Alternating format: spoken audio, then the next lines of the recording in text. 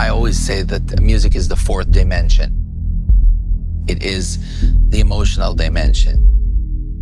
And so in order to create this, you have to ask these questions. Where are you going? You know, what's your motivation? What is your story? What is really pushing us? This is what really drove me more than anything else. These huge questions, they're as big as space.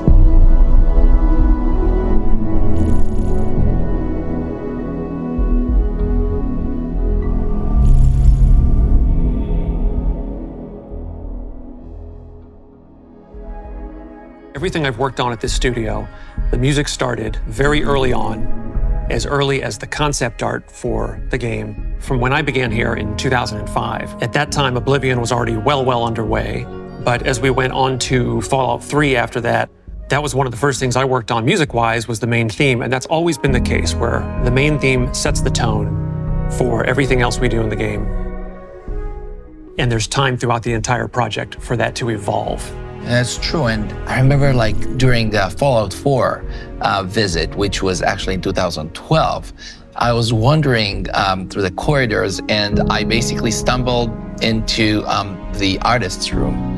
And it was the first time I actually saw them do what they're doing. I was captivated. I was like, wow, I mean, this is really what it is all about. And I felt so inspired and motivated basically to go back and, you know, to do the same thing with the palette of music. The biggest challenge is actually creating the signature. I relax a lot once Exactly. we feel good about the main theme, because the rest is going to, it'll be work and iteration, but it's going to write itself. The way I looked at Starfield always is what I called the sanctified triplet, which is everything is streaming, right? Everything is changing and everything is returning back. Ta-da, ta-da, here's your development, and then ta-da, and back. So basically it presents itself, it develops, it goes back. The circular. Is exactly some sort of like a circular journey. You go out, you adventure, discover, return. Yes, there's always the strive to go back home. And that's, I mean, I guess that's what feels so complete for us, right? We want to complete the mission. We want to complete our journey. We will find something, we will discover something, we'll take it with us, and we will go back home with it. When we built the traditional orchestral sound palette, we actually really divided the orchestral group. For example, took the woodwinds, okay? And we created like a whole woodwind layer that almost represents particle in space, because they don't play melodies at all. They play sort of like a high frequency sequence, you know, like together. So they almost don't sound like woodwind. They sound something between organic to synthetic.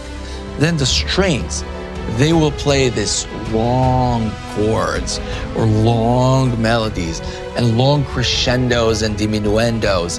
And these kind of things along the line with the fast-moving woodwinds will create a nice blanket around these waves, okay? And then comes the brass. And the brass, especially the French horns, playing sort of like the beacon, you know, the call of the brass. Those instrument groups as well. A lot of times when you are looking at that whole main theme, I'm kind of salivating, thinking about what can I do with that on the sound design side, you know, not just to weave the main theme into different key points in the game, leveling up, discovering new places.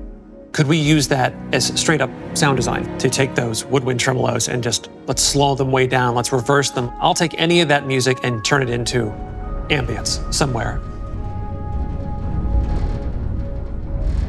The music is like the companion. It's the companion to the player in the single-player game. We don't have control over how the player chooses to experience the game. Our sense of scale had to be totally readjusted in making a game on a planetary surface as we've always done before, and now where you have these very vast distances against this black, starry background. It is a blank canvas and a massive playground, and all the pieces are there for you to write your own story. Whether you jump right in and you wish to follow the main quest, the main story, and go to the obvious, one point leads to another, leads to another. The music has a funny way of playing the right chord change at the right time, and a lot of that just happens at random. You look over the valley at just the right moment, and that just happens to be when this one chord change happens, and there are times like that that feel scripted, and they're not. And I like that each player has that experience for themselves personally. I believe that the game is a whole experience, and music is part of the whole experience. I believe that the best music in a game is a music that you don't hear, music that you feel. This is something that is bigger than us. I mean, so many people worked on this game. And so my wish is that specifically the music will be present in a way that is going to magnify the entire experience.